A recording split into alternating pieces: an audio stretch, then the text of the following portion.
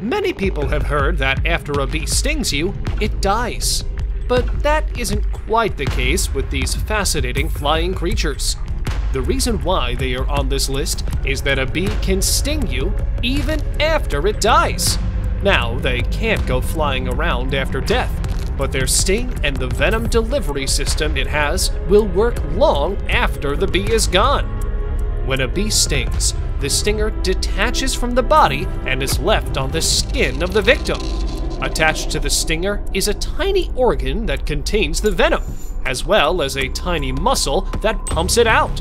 After the bee has died, the tiny muscle still has the ability to pump out venom, meaning that a part of the bee is still alive and active for a long time. So, we suggest you don't go picking up a dead bee if you ever see one. Researchers have even discovered that their organs don't break down over time. They stay intact, allowing them to live for over 100 years. They might even be able to live indefinitely if they can avoid predators and diseases. Because these animals can die for a long time, for 5,000 hours in the case of the loggerhead turtle, they can survive a long time with the oxygen they can take up from the water through their skin and throat. As well as their amazing potential for producing energy without oxygen, their hearts have a fuel stash, and they won't give up until every fill-up of that has been used. These reptiles have been considered to be immortal and are quite stubborn and dynamic that they can even beat death. They have an uncanny ability to regenerate any part of their body that has been chopped off. Because of this, they end up living an extremely long life. These regrown parts function the same, or in some cases even better, than the original parts. This is due to a protein that is found in the cells of salamanders that provide them the strength to regenerate and have their body parts work better than ever. A similar protein, such as the one found in salamanders, is found in humans. However, it is in smaller quantities, which helps us to heal our wounds, but not regrow our body parts. If you have ever tried to smash a cockroach, you might have noticed that they are quite hard to get rid of. These small bugs are considered to be the one creature that can survive a nuclear war. Even though it is small, it has extraordinary strength, especially when it comes to living after death. They are capable of living without their heads. They can go on living for 2 weeks without a head. They don't bleed like humans because they have an open circulatory system, which translates to little to no blood pressure. So if their head pops off, they would disclose it naturally. They also don't need the head to keep on breathing. Humans breathe through the nose and the mouth, while cockroaches use the tiny holes on their bodies to breathe. Even though they can last for up to 2 weeks, eventually they will die from starvation, so they aren't completely immortal. Many are scared of them, while many others often find them fascinating. And after learning that they can still bite you after death, you might find them a bit more dangerous than ever. The snake's head keeps the fangs and the deadly poison sacs they need to bite another animal or even a human. If the head is chopped off from the body of the snake will still have the ability to bite you and deliver the deadly poison, even if it isn't attached to the body. Pretty much like bees. The heads of the snake can sense heat, and after death, the heat-sensitive pits still function, allowing the head of the snake to still sense the threats and act on them. So even if the head is removed from the body, the snake will continue to defend itself no matter if it's alive or dead. Alligators can send shivers down the spine when they are alive. However, when an alligator dies, they remain to do the same.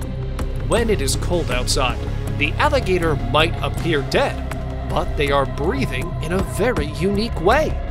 They can withstand being locked in frozen ponds with a simple, intelligent trick. When ice forms on their bodies, they stick their muzzle out of the surface. Though they remain on the ice without moving, They can still maintain their breathing movement through their nose until the temperature warms up. This state of living is called brumation.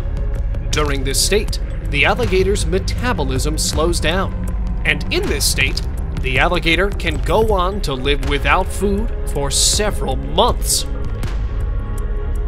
The hydra has a tubular body with a tentacle-rigged mouth at one end and an adhesive foot at the other. They are simple animals that spend their days mostly staying in one place and use their stinging tentacles to catch any prey that swims past them. They are known to be practically immortal. Instead of gradually deteriorating over time, a hydra's stem cells have the capacity for infinite self-renewal. This is due to a set of genes called FOXO genes that play a role in regulating how long cells will live. When it comes to the hydra, it appears that there is an overabundance of FOXO gene expression. They play a vital role in regenerating, allowing the hydra to maintain its endless youthfulness and live a very long life. Speaking of regeneration, the flatworm appears to be the master of it. They have an incredible ability to regenerate, unlike anything we have ever seen before. They can rebuild any part of their bodies after amputation. If a flatworm is cut into 20 pieces, there will be 20 new grown flatworms, which will be an exact copy of the first one created. This limitless regeneration also applies to aging and damaged tissue, allowing the worms to cheat death indefinitely. It is said that a single worm that didn't divide would live forever unless it caught an infection or another illness. So, they are practically immortal beings with the capability to rebuild each time they are separated. Their bodies and organs do not appear to age, allowing them to live longer than any human being. The octopus is yet another animal that lives on after death. If an octopus's arm is chopped off, it will continue to move. The reason the octopus arms maintain mobility after being chopped off is that their central nervous system is unique. 2 out of 3 of their nerve cells can be found in their tentacles. The arms can continue reacting even if they are no longer connected to the main brain. They remain responsive even after the octopus has been long dead. Sometimes, these movements can happen up to a week after the octopus has died, allowing them to live a little bit longer after they had died.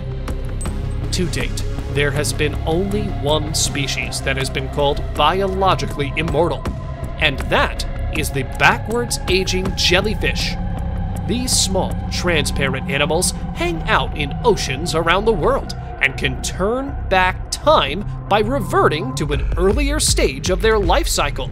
Or pretty much, they have found a way to cheat death. Whenever the jellyfish is facing some kind of environmental stress, like starvation or injury, it can revert to being a tiny blob of tissue, which then changes back into the immature polyp phase of life. They technically go back in time and grow into adulthood all over again. However, they aren't completely immortal, as they can be consumed by predators or be killed, but their ability to go back and forth in time allows them to practically live forever. If you'd like to see more amazing videos such as this one, make sure to like this video, subscribe, and hit the bell icon so you never miss any of them. And as always, thanks for watching, guys.